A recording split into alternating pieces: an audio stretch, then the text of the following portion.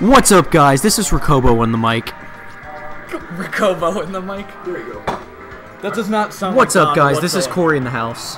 And today I'm bringing you, oh shit. Everything I said in that sentence was true. Yeah, is it? Corey is in the house. Either way, we've also got QSD here commentating We've got three scenes. We have TV, BRB, and Melee. Yeah, I'm a BRB. Yeah, they were going with a rhyming theme, but then they just gave up on Melee, and then the author killed himself out of shame. He went into Mike's bathroom and hung himself. Alright, so we're going Game 1, Fountain of Dreams. Rambler going Puff. We haven't seen this ever, actually. This is his first time playing Puff in any official capacity ever. Hold on a second. And, oh, fuck, I still have indigestion. How? Either way, the date of this match is December 17th, 2016. 1945. We were at war with Japan. They just bombed Pearl Harbor 10 days ago. It was a tragedy. Great first stop. So I say, death to the slants. Did you see that rollout kill the Marth at 75%? Yeah, that's great. And then, oh, here he goes. He's gonna torpedo the USS Indianapolis, and, oh, there it goes. Oh, shit. Battle of Midway here. Oh, and he takes over Guadalcanal. Actually. And, oh, the land of the rising sun is coming back. But Piran has none of it, and the fucking, land of the rising sun nukes Hiroshima. How sad for them. Who do you think's gonna win? What's this matchup like? Well, see, unfortunately, Land of the Rising Sun, although they have all the honor and all the fucking, like, tech that they need, fucking little douchebag USA Puff over here has 2 nukes at any time that he can just use to fucking annihilate him. This is quite the commentary. Yeah. So, here goes number 1. Here goes Hiroshima! No. Wait, fuck, it was Hiroshima then Nagasaki, right? I think so. I'm pretty sure. Well, yeah, considering Martha's Japanese. Yeah, no shit. That's the analogy I'm making here, Cole. It's Land of the Rising Sun because he's playing Red Marth and he speaks Japanese and it's 10 days after Pearl Harbor. Do you get the fucking analogy now, Cole? It was clever until you ruined it. Now I'm dropping it. I'm gonna go get another fucking water.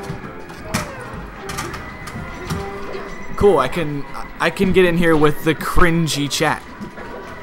Either way, that was a bunch of cringe. I'm sorry for anyone who had to endure through that.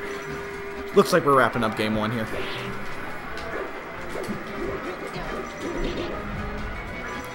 You alright? Yeah, I'm fine. What do you ask? Oh. And Mike, unfortunately, has to take his own life on stream for everybody to watch now.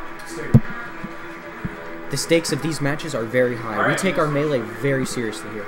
Don't we all? Oh, he's deciding to go Furry Lord 6000. A controversial pick after he was banned in all European versions of the game. And also controversial pick because he can take 29% off of nothing. Alright. Did he rest 3... What was that?! Did he rest 4 times in a row and he got the kill? You know, sometimes you just kind of have to say that was the most Rambler thing I think I've ever seen. That literally was the definition. Sometimes you just have to say fucking. Shocked. No words. I literally can't. I don't know what to say. That was the most emphatic thing. Well, then you're a horrible fucking commentator. Like, the entire point of your job is to say things. What do you mean? Alright, never mind, Cole. So he decides to back throw, I guess? I mean, he got the up throw, up fuck off of it, so I guess it works out. And Puff decides double jab into rollout, into getting down smashed, into ledge grab, into get up attack, into rollout, into death. Into double death. Alright, and the friendly gentleman handshake. I like it. There is no love lost here, even though there is blood on the ground. I'll tell you what, Michael is making a great performance. He definitely came in as the underdog of this match, but he's keeping up both games. I personally have my money on Donald McDonald here. I don't know if you've seen, but he has, like, the Super Saiyan combos, where he shoots 48 lasers at the same time. True. But Michael has rollout. Michael does have rollout. Each one of the lasers, by the way, does 80%. And if you get hit by a single one of them, it also has the knockback of the Falcon Punch. Almost. He wanted it. You could tell what he was going for. Donald McRonald only keeps that on the down low because he thinks it would be cheating if he used that every time, because the tech is exclusive to him. So that's why he decides to forward air off the stage, and Mike does the controversial thing, and doesn't immediately rest him after he Firefoxes on stage. Mike dropping his normal shit here.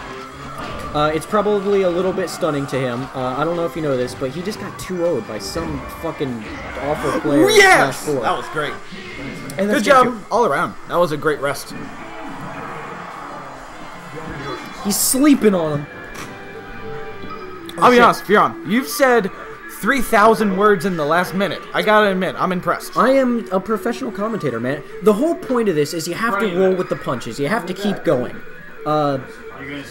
You're not only throwing punches, you're knocking out the house. I am. I've backed away from you multiple times because you're freaking me out. See, unfortunately, I have the reputation of a commentator now, but I never actually talk about the match. So if I want to talk about the match, I can't, because it's like... Yeah, I don't know, dude. It's pretty cringy at times. I'm not gonna lie. Everybody knows me as, like, the guy that just doesn't talk about the match. So, like, I feel like my commentary wouldn't be the same if I talked about the match, you know? Honestly, your commentary would be perfect for, like, Smash at the Brewery or something. What's that called? Get Smashed at the Foundry. Where they have... No, my commentating would be perfect anyway. I can do serious commentary. I'm just not going to do it, because it's fucking Mike playing. Yeah, why would you? See, I can do serious commentary for everybody except Mike and Henry. I feel obligated for those two to, like, fuck with them as much as possible while they're playing. And I get the bonus of also getting to fuck with Dawn while doing this. Because, you know, who doesn't love fucking Dawn? I know many people, including myself, that would not want to fuck Dawn. You're just a fucking stick in the mud, aren't you, Cole? Fun fact I learned last Friday, actually, Donald Burton, what's your middle name? Donald, I'm not telling you Burton, knew my brother in high school.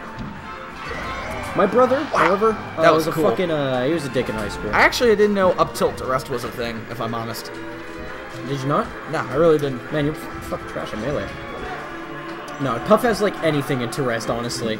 Like, most hits, if you're a good enough and vigilant enough Puff, can connect into rest. Like, hungry backs. Like, hangry backs. Like you'll see him pull shit like back throw in the rest, back air in the rest somehow. Also, Michael is looking hot. Tournament stock for Dawn. He doesn't know this. He doesn't know this, but this is actually losers. If he loses here, he not only goes into losers, but he disqualifies from losers, and then he's disqualified from the house. He has to leave. Forever. He's never welcome back. I gotta admit, I think we gotta kick Fionn off the commentating spot in future events. Alright, tilting the mic towards me so that you can't hear Cole anymore. At least my commentary would be about the match, which is what we're commentating. And my commentary was about the match for like a little bit there. Yeah. I mentioned that it was 3 stock to 1, and that like that was gonna happen. And I mentioned I gave some helpful tips about Puff's rest. I'll say this: when Xanadu needs a new commentator, they'll call me before you. Oh no, they won't, because I can do fucking great. If this wait, no, this is game 3. Fuck, I was gonna say if this goes to game 3, I'll take the next one seriously, but no, we'll see what happens. It's cool. You know, I'll commentate the last one. I'll add for even, like, maximum clutchness. Well, he gets the F-tilt. He's on the ropes, but he's got plenty of jumps. It's hard to give a Puff. Puff comes back. He goes. It's hard to give a Puff. It's hard to give a Puff. He fishes for that forward smash. Ooh, and counter. And he's lucky that Mike is willing to do some unsafe options like roll out. I don't know, but at this percent, it is very possible the Marth is 1 rest away from losing. You always have to remember that. He's 1 up throw away from this being his winner's bracket stock. Absolutely. But this Puff at the same time is 1 stray forward smash away. At this rate, probably a forward air would take it. Oh, he's going for the dirty rollout? Going for the rollout. Dawn is a smart player, though, and he gets that tipper shield breaker. That's gonna put Michael. That's gonna put Michael I Like Cock Hinman in losers bracket. Wow. No, good stuff to Michael all around though. He's really been pushing his Jigglypuff lately. I'm proud of him. With all the fucking rollouts.